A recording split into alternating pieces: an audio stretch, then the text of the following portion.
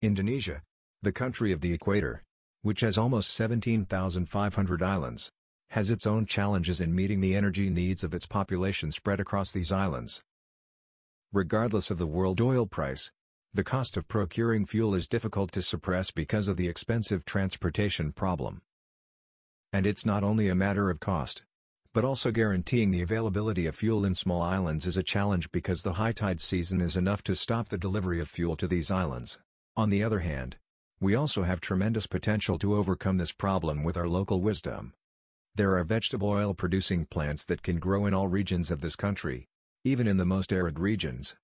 That is a tamanu plant that can even grow on the coast with salty water. The oil from tamanu is ideal for local fuels because it is not edible, so it does not compete with food, nor does it compete with agricultural land or forests because it can be planted on critical and very critical lands, of which in Indonesia there are now 14 million hectares where other plants are reluctant to grow. The kernel of the tamanu seed has a very high oil content, up to 70% of the kernel's dry weight. Tamanu oil is also relatively easy to be extracted and refined for fuel. To process tamanu oil into the best quality fuel called drop-in biofuels, namely biofuels that can 100% directly replace fossil fuels. The technology is also mature because it has been used in fossil fuels refineries for the last few decades. This technology, called fluid catalytic cracking or FCC, now can be made on a micro scale without reducing its effectiveness and efficiency. We can build this FCC-based micro-refinery on every island to the smallest one that still requires diesel, gasoline, LPG and even jet fuel, if the only way to reach the island is by air. The smallest micro-refinery that we have designed can even be run for a village level with only a few hundred people inhabitants. If the raw material for oil is not available or insufficient, it can also be replaced with bio-oil, which is processed from lignocellulose biomass that can still be grown on site, either from agricultural waste or energy crops that are intentionally planted for this purpose, such as Napier grass etc.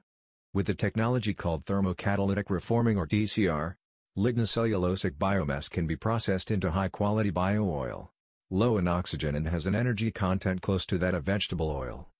This bio-oil can then be processed with the FCC to become drop-in biofuels. Another technology that we are also developing is the manufacture of this drop biofuel through an enzymatic process.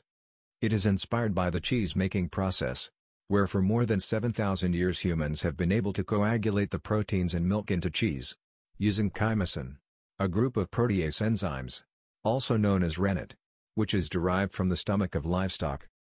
In the stomach of our livestock is not only rennet, but also thousands of other enzymes. If we can take only 3 for example, namely phosphatase, lipase and decarboxylase, then we will be able to make drop-in biofuels as easy as making cheese. Not only from the stomach of our livestock, these enzymes can also be produced by certain microbes such as fungi, bacteria and also microalgae. Similar to making cheese, which does not require sophisticated machines, making drop-in biofuels through an enzyme process also does not require expensive plants and machineries because the enzymatic process does not require high temperatures and pressures. With this small and simple machine that we call the multi-purpose reactor, MPR, for example, most people will be able to make high-quality fuel, drop in their own biofuels, just as easily as they make cheese. With the 3 main technologies that we introduce, namely FCC, TCR and MPR, we can present the era of local fuel, namely fuel that is produced using local raw materials and used in the same area as the production area.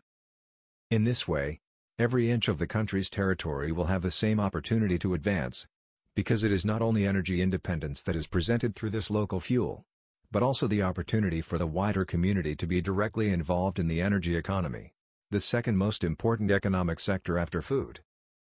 This local fuel concept was initiated and presented by New Energy Asia. Interested institutions and corporations can contact us at ceo@new.asia or via our web at www.new.asia.